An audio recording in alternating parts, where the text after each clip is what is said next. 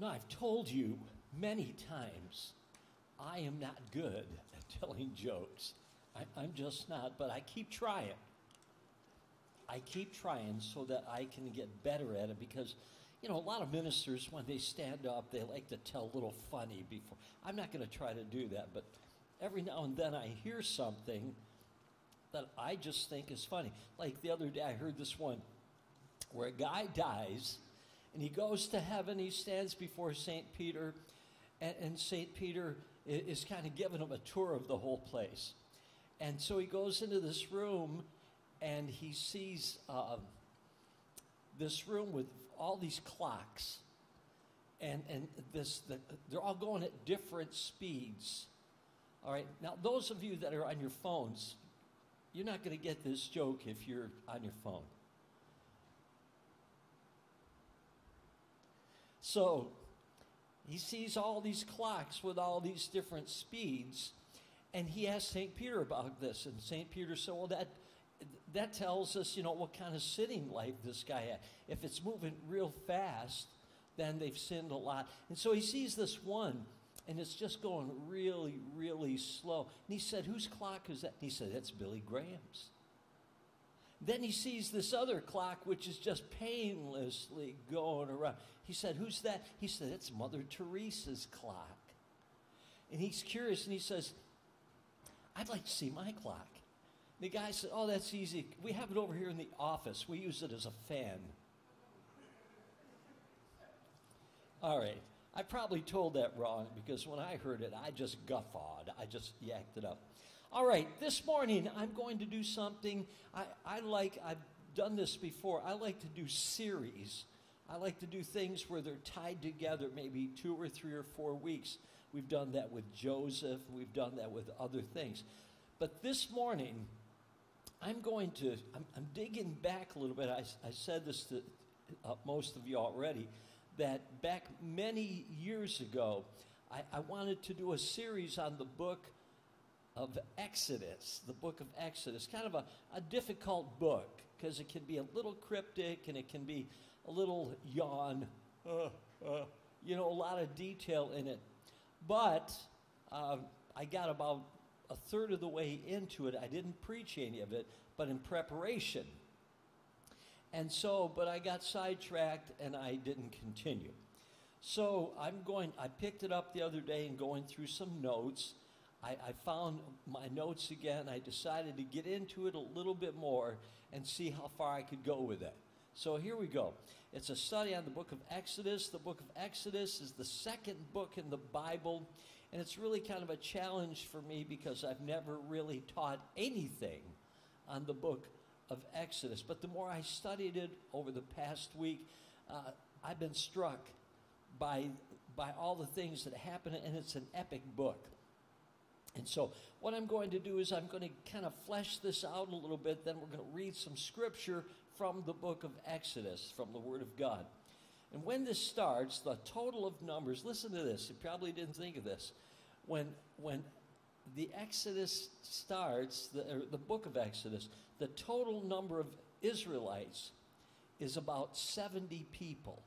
70 people. I bet you thought it was millions, not at that point. And when it ends, this is when it expands and blows up. There are like 2 or 3 million of them. And so what we're going to do is we're going to follow the journey of the way God is leading them, what he's saying to them.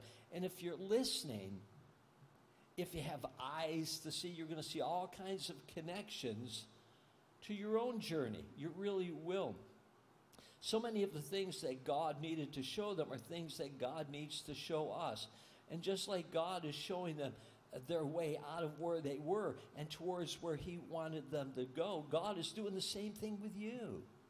He's taking you from where you are into a place that he wants you to be. God is leading us. And as a church also, not just as individuals, but as a church as well. And the question is are we listening? And are we following? Here's something that I noticed right away in the book of Exodus. The very first word in the book of Exodus, in the original language, which is Hebrew, listen to this, is the word and. Now, you don't pick this up in the King James or the New King James or the NIV or ESV or any of these. You don't pick that up because we're taught in the English language you don't start a sentence with the word and. You just don't do that. But in the original language, in the book of Exodus, it's the very first word. Now, you can see this too. This isn't just something you've got to go to college or Bible school to find. There's a translation. It's called Young's Literal Translation. And it's available to all of us. And here's what he's saying here is that Exodus is actually a continuation of the book of Genesis. It is. It's like they're tied together. And let me give you, just in case you didn't know, it's like Moses is assuming, he's the one that wrote these books. We call it the Pentateuch, first 5 books of the Bible: Genesis, Exodus, Leviticus, Numbers, and Deuteronomy. And it's like he's assuming that he didn't write this for you. He wrote this for the people, his audience. But God is taking this and using this for you. And he's assuming that you already know, when he gets into Exodus, you already know the history of what's gone on in the book of Genesis, just in case you didn't know up here thousands of years later. I'm going to give you like the 45-second summary. At this point, going into Exodus, there was no nation of Israel. Israel did not exist. All there was a guy named Joseph. A guy named Joseph who had a father by the name of Jacob. And Joseph had a bunch of brothers who hated his guts. They didn't like him. They were so jealous of him. And so what they do is they hatch this plan to get rid of Joseph. So they're out in the prairie, the field, the whatever. And what they do is they beat the snot out of this guy. They do their younger brother. They beat him up. They want him dead. Then they toss him in a pit. And then they kind of, they see this slave caravan going by. And so somebody has a better idea. Let's do this. Let's sell him to the slavers who are going to Egypt. We'll never see him again, and we'll make a couple of bucks. So they pull him out of the pit, and they sell him to these slavers. Well, through a series of really, really strange events, we've talked about this before. Joseph is way up, then he's way down. He's way up in a position of great things, then he's in jail for a few years. But he ends up being, listen to this, second in command of all of Egypt. And there's a word for that, I've told it. It's called vizier. Vizier, V-I-Z-I-E-R. And basically, it's like in England, it'd be like prime minister. You're second in. Pharaoh was the top gun. He was the big guy. But Joseph became second in command of all of Egypt. Now, meanwhile, there's this famine that's going around. Big famine, huge famine. Nobody's ever seen anything like this. And there's not any food anywhere except in Egypt. And if you want, you can come to Egypt and buy food. And the person you've got to see is, guess who? Joe. You want to buy food, you got to go to Joe, because he's got this plan where he's already prepared years in advance, because he sees this through a vision, a dream that it's coming. So he's got this plan. Now, people are coming from all over the place, other countries, other areas, to buy food in Egypt. And guess who comes? Joseph's brothers. They're there. They come, and they have to go to Joseph. Now, a lot of time has gone by. Joseph has been assimilated into the Egyptian culture. He still kept his Hebrew faith, but he looks differently. He's got Egyptian clothes on. He probably speaks Egyptian by now. He looks differently. And they don't recognize him. but he recognizes them. And Joseph is not holding this grudge. He sees his family, and the Bible teaches us that he cries. They don't cry because they don't know who he is, but he cries. And he's now developing this plan to reconcile with them, which is, what a great story this is. And so finally, he reveals himself to them through a couple of little plans that he has. And these guys are shocked. They think that Joseph is now going to kill him out of spite, but Joseph doesn't. He embraces them. He says he's going to take care of them. And he does. And it all ends with them getting together. They got the band back together again. They're all together. And there's some epic words that are spoken by Joseph, and I love these. We know these. He said to his brothers, "What you planned for evil, God planned for good." Basically, he needed to get me here so that I could save your lives. Right? What a wonderful story. And so his family comes, his father and all of his brothers and his nieces and nephews and their grandkids. The whole family moves to Egypt, and they settle in Egypt. And that's how the book of Genesis ends and the book of Exodus starts. So I'm going to read this, Exodus chapter 1, verse 1. Here we go. These are the names of the sons of Israel who went to Egypt with Jacob, each with his family: Reuben, Simeon, Levi, Judah, Issachar, Zebulun, and Benjamin, Dan and Naphtali, Gad and Asher. The descendants of Jacob, here's where we get that number 70. Descendants of Jacob numbered 70 in all. Joseph was already in Egypt. Now Joseph and all of his brothers and all that generation died. It's moving forward here with everything. But the Israelites were exceedingly fruitful. They multiplied greatly, increased in numbers, and became so numerous that the land was filled with them. Then a new king, or a new Pharaoh, to whom Joseph meant nothing, came to power in Egypt. "Look," he said to his people, "the Israelites have become far too numerous for us. Come, we must deal shrewdly," or another word we could use here is severely, "with them, or they will become even more numerous, and if war breaks out, they'll join our enemies and fight against us and leave our country." That's the word of God. Let's pray together. Let's do this. Father, I ask you this morning that you will bless your word.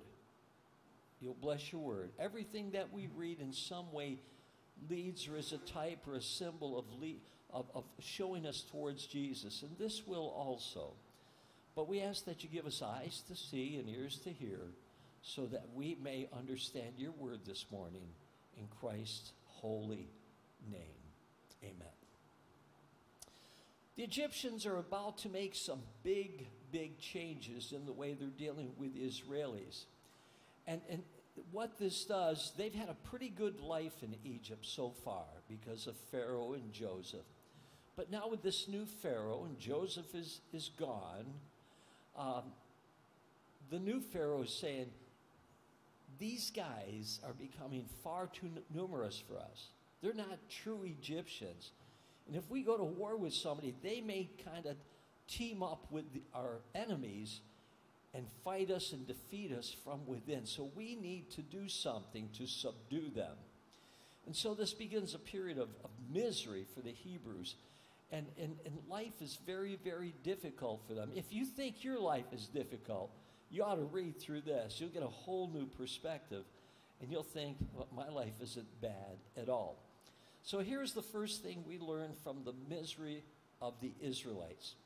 There are 3 points to this. I'll give them to you as we go along. The first point is the nature of slavery. nature of slavery. Here's my first point. Verse 11, read that.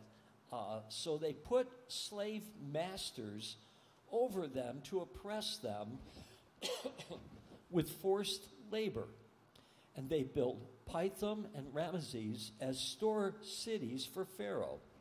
But the more they were oppressed, the Israelis, the more they multiplied and spread. So the Egyptians came to dread the Israelites, and worked them ruthlessly. Now, I looked up that word ruthlessly. I mean, I kind of have an idea of what it is. But the word ruthlessly basically means to crush, to put it under so much oppression that you feel like you can't breathe, like you're being suffocated. And that's how the Israelis were starting to feel. They were starting to feel not just oppressed, but they were feeling like they were being suffocated. Look at verse 14.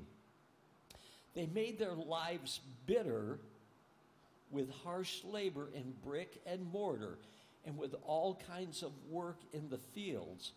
In all their harsh labor, the Egyptians worked them ruthlessly. Now, there's a word, as I was reading this, there's a word that, I don't read Hebrew. I can't do that. I never took Hebrew in school. But there's so many resources available, not just to me, but to all of us. And as I read this, in kind of this parallel thing from Hebrew to English, there was this word that kept showing up again and again. And that word is avad, or some say evade. But people that will tell you how to pronounce the word couldn't come to any agreement. So it's A-V-A-D, evad, we'll say. And it basically means to serve as masters. Now, if you were to go to Young's literal translation again, here's what you would read, just very literally. They made their lives bitter with serving in brick and mortar and with all kinds of serving. In all their serving, they made them serve ruthlessly. I mean, you can only read that kind of thing for so long, terribly repetitious. But so what English translators have done is they put in synonyms, words that sound differently but mean the same. They put in these synonyms to give it more variety, but it takes nothing away from what the Scripture is saying. But here's the point. The point is, if we serve anything other than God, it's slavery. It's slavery. It's bitter. It's miserable. And I was talking with a guy this past week, and he's not a believer in Christ, but as we were just kind of talking about some things, and I had alluded to slavery and serving other things. He said this. He said, I'm not a slave. I don't serve God, but I don't serve anybody. I don't serve anything. I'm a free agent. I'm my own person. I'm my own man. This doesn't apply to me. And I hadn't come to this place yet in my studies, and I said something else to him. But this is what I would say today. I'd show him even from the book of Exodus, that the wisdom of God's word in the book of Exodus would challenge him on this. Step back for a minute. This is what I did. I kind of stepped back and zoomed way out so I could look at this book in a different way. And most of us know the basic story of the book of Exodus. God wants to get his people out of there, so he raises up Moses, right? And he goes to Pharaoh and he says basically, let my people go, And we stop right there. It's like the song, let my people go. We don't say everything. We do that a lot with Scripture. We just say the part of the scripture that's pertinent to what we want to say. And we get this locked in, like that's the only thing it says. But the rest of the quote goes, he's saying, here's God's message to you, Pharaoh. Let my people go so they can go and serve and worship me. That's what it says, right? I don't know if you've tried to read through the book of Exodus before. Some people, when they want to read the Bible, they read it in like a year type thing. And so that's sometimes hard to do because you come to a lot of things that you can stumble over, a lot of, so if you can't sleep at night, read those parts, right? That'll put you to sleep. And then the devil, he doesn't want you reading the word. So, so while you're reading, he'll come over and rock your bed like it's a cradle. Next thing you know, he doesn't want you reading God's word. But if you're going to do it on yourself, read parts like, when you read part of Exodus, and parts of it are really, really exciting. You got the burning bush, the plagues of Egypt, the Passover, crossing of the Red Sea. It's all action. Then you get about halfway through, and then God is instructing them in great articulate detail on how to build the temple. Stuff that Tim would love. Now, I planned on saying that even with him sitting over there. I'd say, Tim, you'd love this.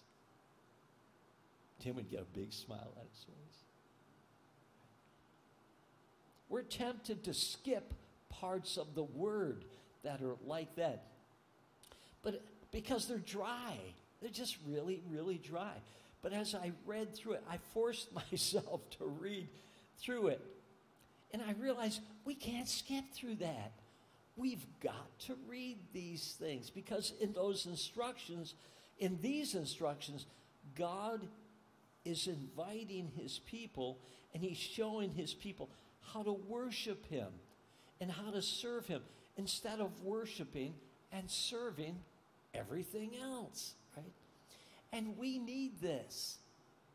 In 2024, we need this because our modern concept of freedom is like this. I am free when I have no master, and I can do anything I want to do. That's freedom. But as I'm reading Exodus, and I'm trying to read it like, not like somebody who loves the word and somebody who wants to be a scholar in the word, but I'm just reading it as just kind of a casual layman reader. Exodus is saying, that's not the way the human heart works. It doesn't work like that. Moses doesn't say, let my people go so they can go and do anything they want to do. What it does say, let my people go so they can learn and go and serve and worship God. Let me say it like this. You will never, ever, ever be free unless you are amazed by, enamored, ravished by, and bow down before the beauty and the glory of God. That's what he made you for. He didn't make you so you could just go and do whatever you want. You can do a lot of stuff. Fun stuff, exciting stuff, adventuresome, risky things. But until you are just engulfed by God, and there are other things in your life that are taking your attention, they're like God substitutes, you're not really free. You're a slave. The book of Exodus reminds us that we have a strong tendency, and we are really, really good at worshiping and serving other things more than God. It's always things like, well, if I have this, I'll be happy. And if I don't have it, I'll be unfulfilled. I'll be miserable. I won't be complete. I'll be awful to live with. Whatever that thing is, if your heart is in servitude to it, it means you're not free. It's not. It can be anything. It can be a bad thing. It can be something like drugs. And I'm not talking about the street variety stuff. I'm not talking about a 20 bag of heroin. I'm not talking about methamphetamines or fentanyl. Or even something that people minimize so much today. Weed, marijuana. It can be something over the counter. Something that your doctor has prescribed for you to sleep. You can become addicted to that stuff if that's what you depend on to sleep. It can be pornography. It can be that stuff that locks you in and you got to go to it. It can be food. It can be a food addiction. But it can also be good things too. These, as I began to think about that, there are a million of good things you can become addicted to. Really, I used to, when I was younger, I loved to hunt. I loved to fish. I don't do those things today because, I got so busy, I just didn't have time for them anymore. But so many things. I wish some of our teenagers were here this morning. Because it can be things like, you're standing in high school. It can be your friends. It can be sports. Anything that makes your life good or feel good. It can be a million different things. Anything that you look at and you say, if I have that, my life is good. And if I don't have it, I feel desperate. I feel incomplete. But here's the point. If anything but God fills that role, you're a slave. You're enslaved to it. And it's not worthy of your worship. And ultimately, that thing will let you down. That's the big thing. That thing will let you down and will end in misery. And the book of Exodus calls us out of that into freedom.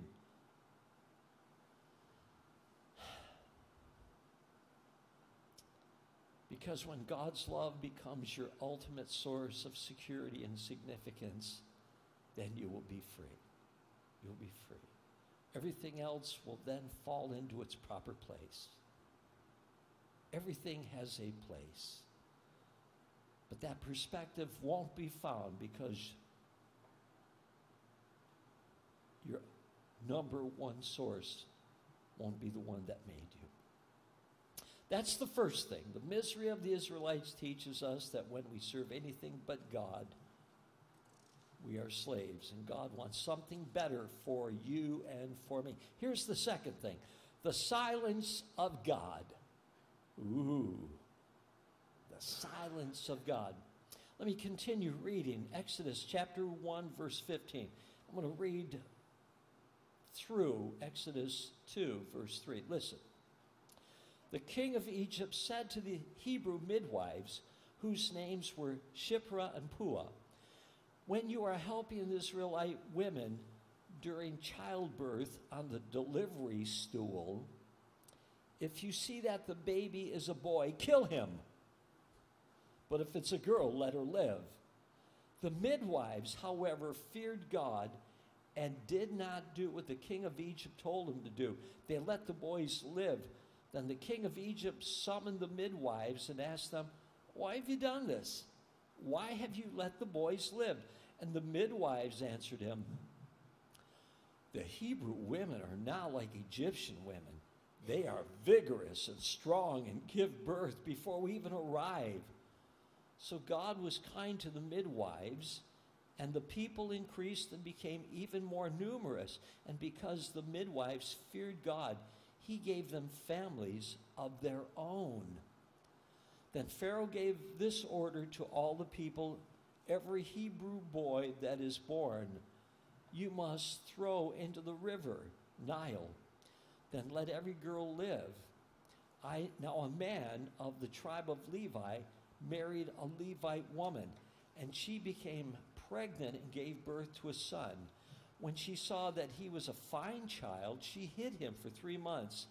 But when she could not hide him any longer, she got a papyrus basket for him and coated it with tar and pitch. Then she placed the child in it, put him among the reeds along the bank of the Nile. Just kind of put yourself in an Israeli's shoes for just a minute. Your life has been pretty good. Egypt is your home. You got a business maybe, your family's doing well, kids are going to school, and you got enough food and all that. But lately things are kind of changing up a little bit. Things are shifting in government policy. They've now stripped you of your rights. You've now got to work 12-hour days, 7 days a week. And you're going, what's going on?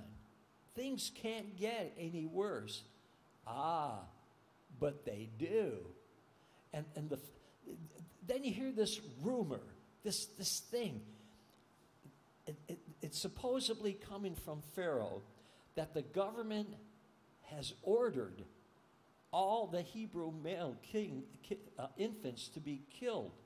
Well, it's just so barbaric. Who's going to believe that kind of stuff? It's just not going to happen. But as time goes by, it's true. You know families whose kids have been thrown in the river and eaten by crocodiles, probably, right? This is it. And this sense of terror just spreads through your community.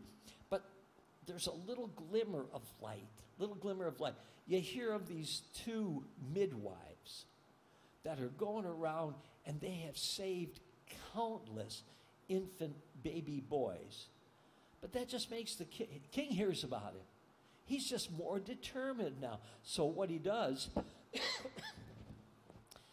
is he says, listen, if you see somebody out there with a little baby boy just walking along the street, I'm giving you the right to rip that baby out of their arms and take that baby down to the river Nile and throw him in. And if they fight with you, we're going to have soldiers out, and they're going to back you up. These kids, they've got to be killed. It's got to feel to these Hebrews now like the world has been overcome by evil. Like it's been turned upside down. Now, the story kind of narrows here a little bit. There's a family that we read about. The man is a Levite. His wife gets pregnant. They're pregnant. They're from the tribe of Levi, which, by the way, is the tribe that the priests come from. Priests are the ones that stand between God and man, right? And maybe, as I read that, I thought, God he's so big and so clever. It's the same family that the Messiah is going to come through, right? And it's the same family, the tribe of Levi, that Moses is going to play a role in one day. So try to put yourself in the shoes of this family now. She gives birth to this perfect little baby boy. She hides him for 3 months. It's getting more and more difficult to do that. So what she does is she takes this basket and she waterproofs it. She puts tar and pitch all around it. She does an unthinkable thing. She puts her 3-month-old infant into that basket and launches him into the river. Right? He's now in the river Nile. And you know, again, as I was thinking about this, just trying to put myself in their shoes, they've got to be thinking, where is God? Not just in our lives, but in the whole nation, all of our people, your chosen people. God, where are you? This arrogant dictator is just doing more and more and more abusive things to us. And God isn't even mentioned in all of this, except when we read about how he's blessing these two midwives for their act of bravery. God seems to be completely, totally out of the picture, totally silent.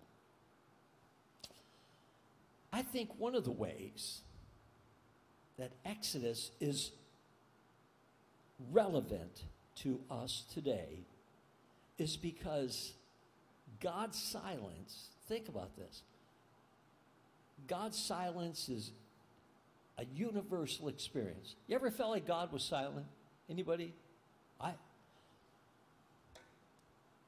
think I have. But I have a different understanding of how that goes.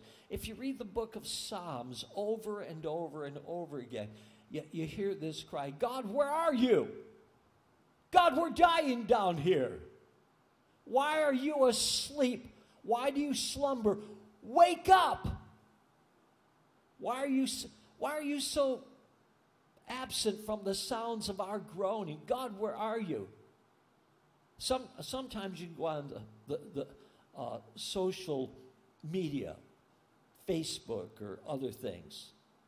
You go online and you read some tragic story. Then you scroll down a little farther. You get readers' comments, and a lot of them are not even what I would call believers in the Word of God. People maybe don't even know Him. And they're making their comments. One of the most frequent comments, where was your God when this happened? Where was God when this child died or when this woman was raped? Where was God? It's all over the place. Remember back in the day, there was a group called The Fray. Anybody ever heard of The Fray? F-R-A-Y? Ben has. You're not old enough for that, Ben. But yet he does. They sang a lot of Christian music. And they wrote the words of this song. They direct the words to God. Here's what they said. God, where were you when everything was falling apart? Why'd you have to wait? Where were you? Where were you? And then when you look at the misery of these Israelis, people just like us, it confirms this thing all of us have felt, that there are times in life, sometimes long periods of time, when it seems like God is out taking a break somewhere. But,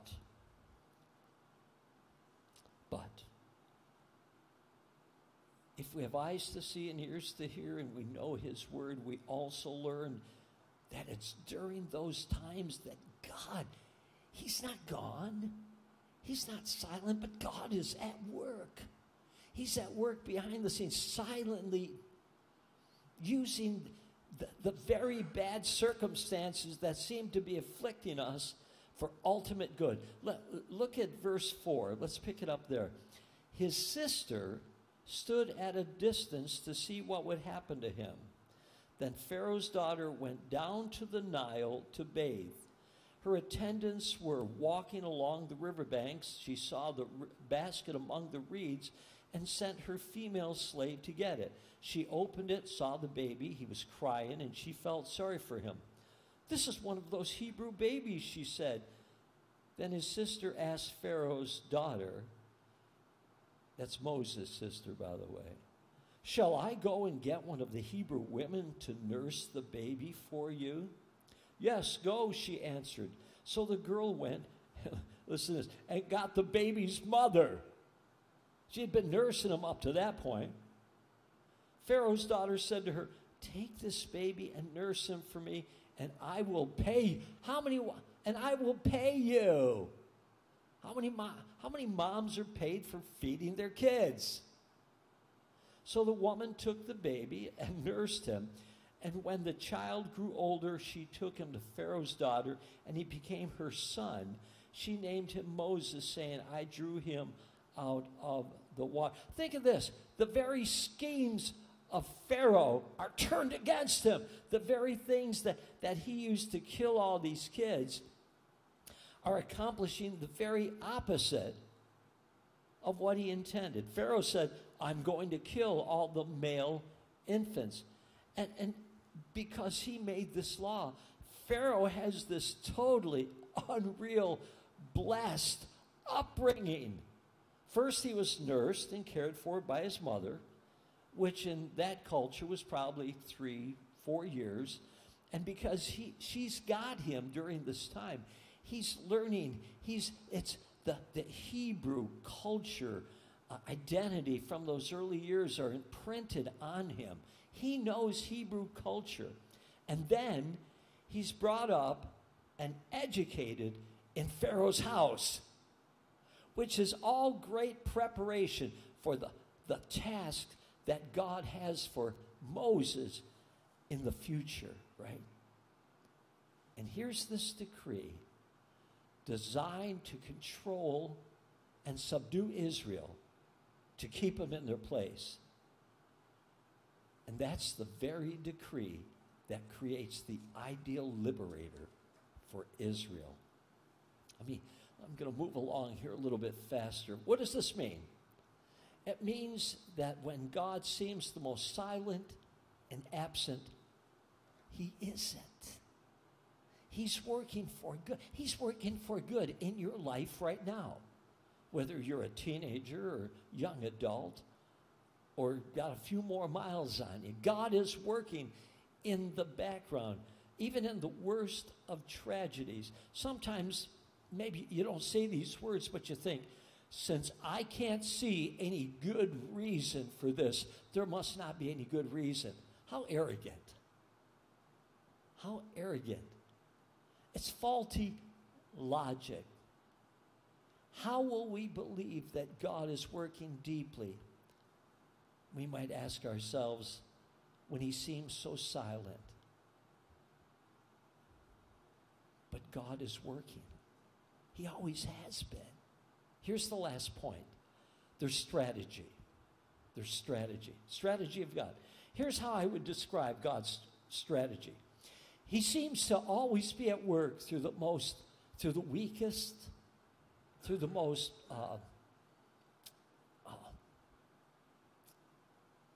marginalized people around, through the most unlikely people. If you go back in the book of Genesis, here are these older, stronger brothers, but God uses the weaker, younger brother, right? He chose a barren woman to work through. He chose an unlovable woman to work through. He chose an unlovely woman to work through. And throughout the Old Testament, God seems to work with people that don't seem to be worth it, but they're willing to be used. God found Gideon in a hole. Remember that story? He found Joseph in a prison. He found Daniel in a lion's den. He always shows up in the middle of trouble, not in the absence. And when the world sees failure, God sees future. And when you feel unqualified, remember this. God doesn't recruit from the pedestal up in the peak. He recruits from the pit. That's our God right there. Even the story that we've just read, who are the two heroes in this story? These two midwives. Women back in that culture were nothing. They were like merchandise. They were nothing.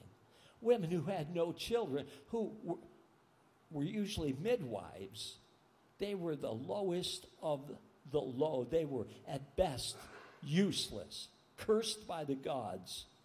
But God used them, and he made them heroes.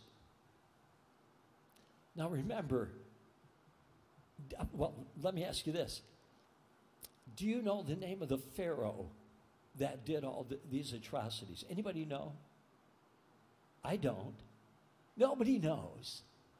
But we know the names of these two midwives. You know, for 3,000 years, we've known their names. They're heroes. They were nothing. But yet God allows you to, they're heroes in the faith. Chapter 2, Moses' mother carries out, listen to this. carries out this creative act of civil disobedience. Pharaoh orders all these male children to be thrown into the river, which is technically what his mother does, right? Pharaoh didn't say you couldn't put the kid in the basket first. That was brilliant. Then Pharaoh's daughter, non-Israelite, an ethnic outsider, God uses her. I'll tell you what, as I end this, if you feel poor, weak, marginalized, if you feel like you're not in the perfect position to be used by God, know this, just throw yourself into his arms and let him use you. And who would have thought, I mean, as I was growing up in a housing project, back then, Project Kids in Fulton were known as Project Rats. That's where I lived. God can do anything he wants to do. Anything he wants to do. It also means this. If we want to be godly people, go out of our way to love on people who don't have any power, or they don't have any status. Are there people like that around us? I haven't met any quite like that, except down the road a little farther. But love on them. If those are the kinds of people that God shows special care for, then we as individuals and as a church, we need to go out of our way to care for them. It goes all the way back to that verse, by our love for each other, will people know that we are his disciples. Those are the kinds of people that when we love on them, we are the most godly. And by the way, it puts us in the path of most of God's blessings too. So that's it. When we read the story of Moses, this is what I always write these taglines, I call them, just taglines. But I think sometimes they're the best thing that I can say in a whole message. This is what I wrote. I wrote this last night. When we read the story of Moses, you know what we have to do. We have to let it lead us to the one that Moses points to. The story sounds familiar. A king makes a law that all the male children should be destroyed. Where have we seen that before? Herod, right? Jesus. King Herod makes a decree that all the male kids should be destroyed.